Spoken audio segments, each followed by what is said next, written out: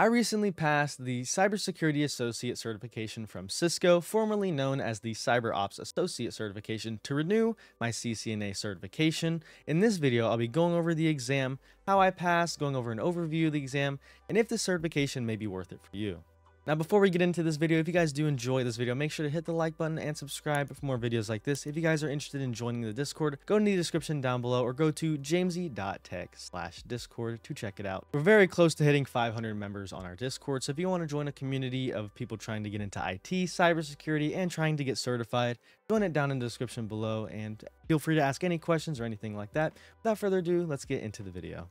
The Cisco Certified Cybersecurity Associate certification is focused more on Security Operation Center responsibilities, or SOC. It covers monitoring, detection, incident response, and threat analysis, basically everything a junior SOC analyst would need to know. I personally think of this certification like Cisco's version of the CompTIA Security Plus and the CYSA Plus. More so the CYSA Plus, because the CYSA Plus dived more deep into cybersecurity topics and had more log analysis involved. So if you've taken those certifications in the past, this certification won't be too hard for you. The main difference between the CompTIA and Cisco certifications is Cisco will be vendor specific and CompTIA is vendor neutral, meaning that Cisco will have more proprietary protocols and softwares involved in the certification. That is something you definitely want to watch out for if you're new to Cisco, because Cisco definitely has a lot of their own proprietary software. This exam is 2 hours long, 95 to 110 questions, multiple choice, multiple answer, and they had a couple drag and drop questions. The exam will also cost you about $300, which is a little more than the Security Plus, and I think a little less than the CompTIA CYSA Plus. There's also going to be no lab or simulation question in this exam. They will have a lot of pictures and packet captures, log analysis, whether that's from firewalls, intrusion detection systems, or intrusion prevention systems. They have a lot of log analysis and pictures involved from different network systems. So you will have to know how to identify which system a log came from based on the information it gives you. If it's a firewall, IPS, or host-based firewall, something like that. Those are some things that you'll definitely want to know. For me personally, the exam was 104 questions, and it took me slightly over an hour to complete it.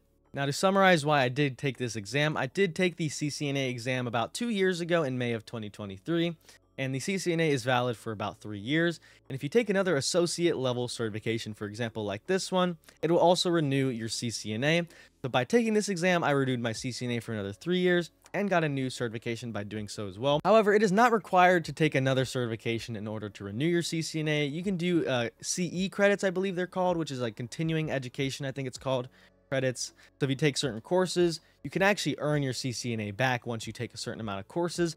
For some people getting into cybersecurity, this certification might be a good move. If your goal is to work with Cisco products and go into a company that utilizes Cisco products a lot more, this certification will look a lot more attractive to those employers. I will say a lot of companies use Cisco out there.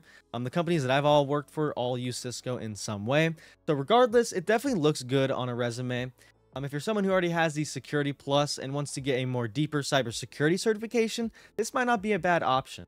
The certification definitely isn't as known as the CompTIA Security Plus, or maybe not even the CYSA Plus, specifically because Cisco did change the name recently from the CyberOps to the Cybersecurity Associate. But I will say the Cisco brand itself on the on your resume looks great regardless. So I think the certification would look great if you already have the Security Plus or you want to get into cybersecurity with Cisco specifically. This would be a great move for you. Now let's go over my score report on the exam. So they have 5 categories. On security monitoring, I got an 88%. Host-based analysis, I got the 75%. That was my worst category. Network intrusion and analysis, I got a 90%. Security policies and procedures, I got an 80%. And security concepts, I got an 80% as well. They give you the exam score report right after you take the exam. So as soon as I got the notification that I passed, I was able to go onto Cert Metrics and view my exam score.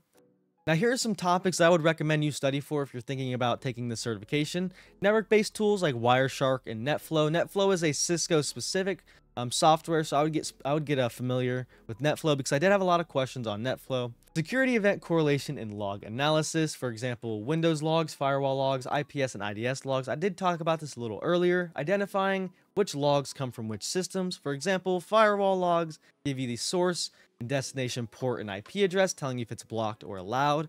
While, for example, Windows logs, like Event Viewer, will tell you an event ID and tell you what happened within the event, like someone's logging into the computer. So identifying which systems give you different logs is something important for the certification. Also know the incident response process, for example, NIST, knowing how their incident response process works. Also would know the cyber kill chain.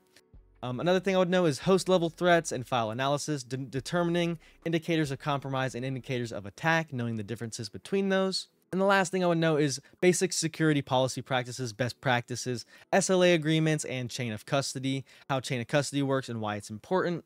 Lastly, we're going to talk about how I prepared for this certification.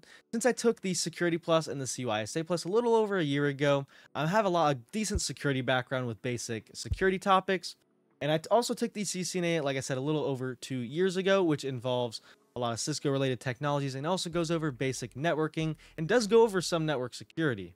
So since I already had a lot of prior knowledge, what I did was went on Udemy and looked for practice test packages because I didn't find a lot of free resources online with a lot of practice questions. What I did is I found a 600 practice question bank, bought it. It was about 20 bucks. I think I got it for a little less than that. So I bought the test bank the day before my exam was scheduled.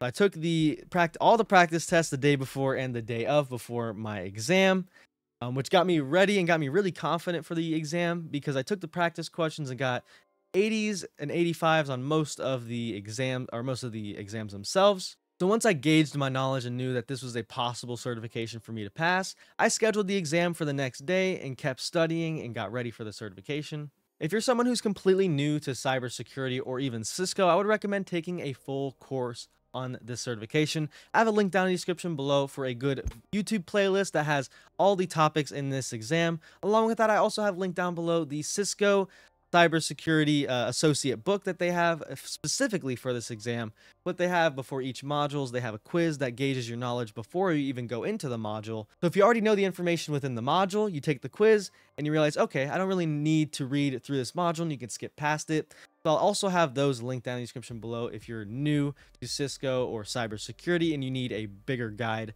than just practice questions. That is all I have to share about the Cisco Certified Cybersecurity Associate certification. If you have any questions about my experience, about the certification or any other certification, go ahead and feel free to leave a comment down in the comments below.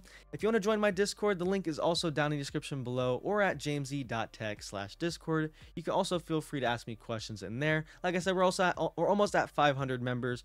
If you want to join a community of people trying to get into IT, cybersecurity, and all kinds of cool stuff like that, feel free to join. Once again, thank you guys for watching this video. Make sure to hit the like button and subscribe if you guys did enjoy this video. We're almost to 5,000 subscribers, so it'd be really appreciated if you guys did hit the subscribe button. Once again, this is Jamesy Tech. Thank you guys for watching, and I will see you guys next time. Bye-bye.